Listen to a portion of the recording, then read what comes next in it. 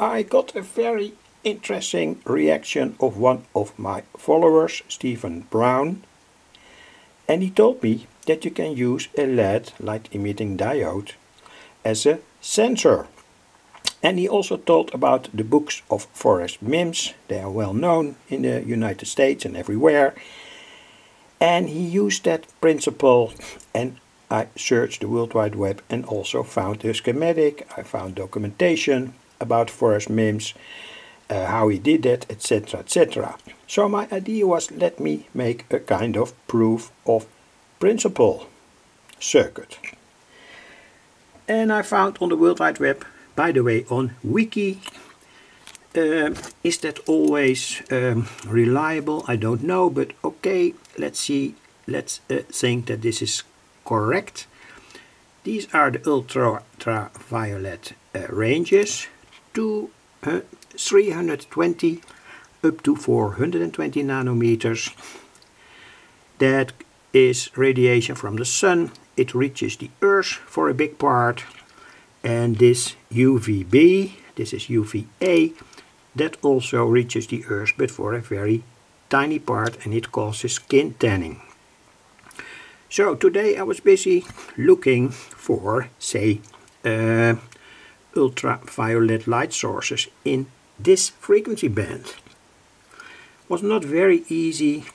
I found finally that there are typical lamps that radiate a lot of UV light, ultraviolet light, but there are also other, say, simple sources, and that are halogen lamps, arc lamps, and electric welding.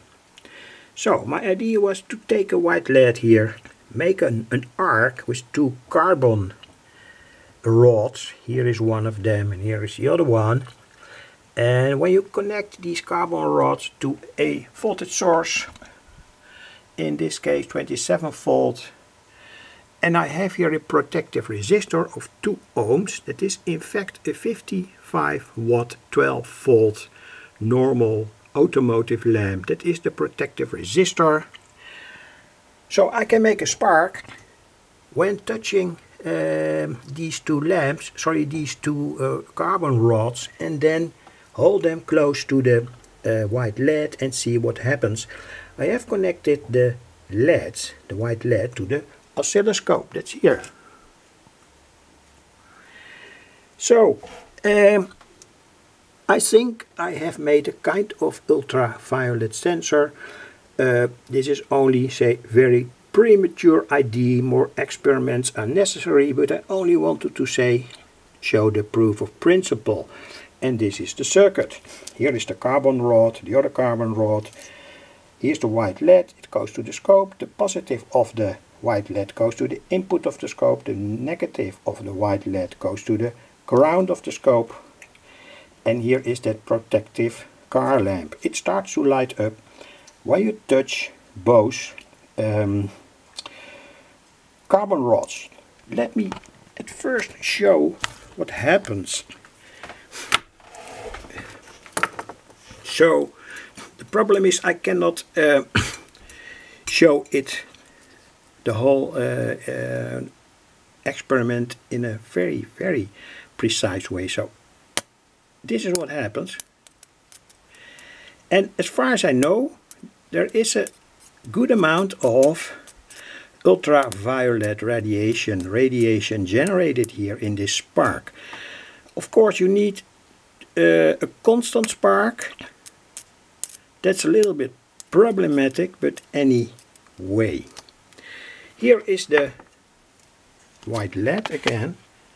So what I'm going to do now is I'm going to make sparks close to this white LED, and I have put the oscilloscope on a good sensitivity.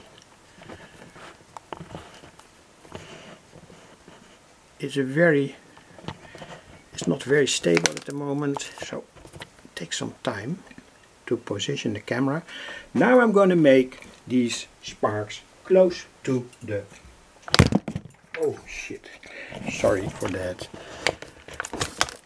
It was was not my idea. Close to the white LED. When my camera drops down again, sorry for that.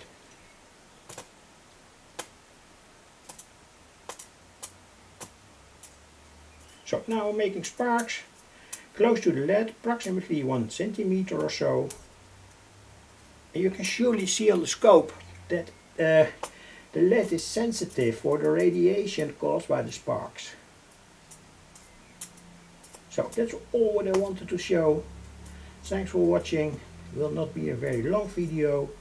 Are only first ideas about how to make such a circuit.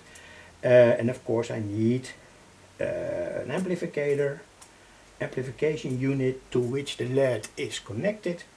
But this is a proof of principle circuit, and it surely works and shows that such a white LED is sensitive for